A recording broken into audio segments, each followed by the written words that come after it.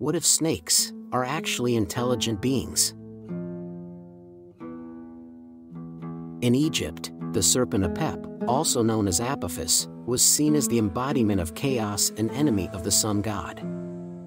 Every night, Apep would try to swallow the sun and plunge the world into darkness. In Greece, the tail of the Hydra, a many-headed serpent-like creature, was known for its ability to regrow heads when cut off. Hercules, had to face the Hydra as one of his 12 labors.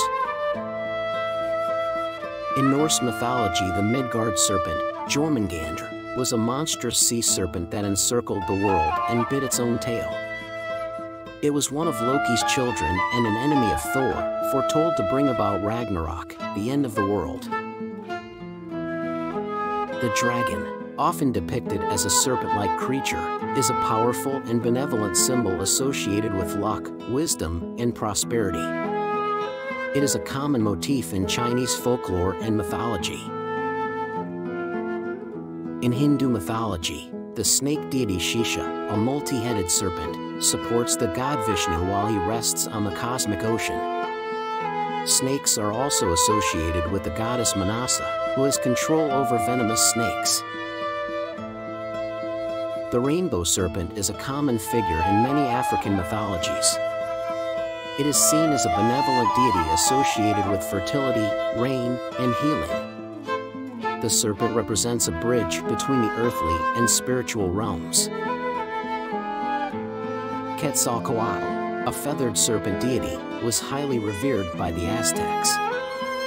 He was associated with creation, wind, and wisdom. According to the myth, Quetzalcoatl created humanity by giving his own blood and bones. The rainbow serpent is a powerful being in Aboriginal mythology. It is believed to have created and shaped the landscapes, rivers, and waterholes. The rainbow serpent is associated with fertility and rain. In Norse folklore, the Fafnir was a dwarf who transformed into a dragon to protect his treasure. He was eventually slain by the hero Sigurd, Siegfried, in the Volsunga saga.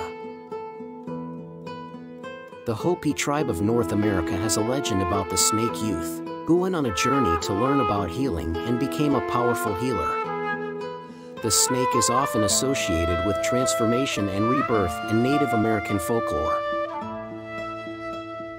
What if snakes are not to be feared? Are snakes scary to you? Thank you for watching The What If. Please smash the like button and subscribe.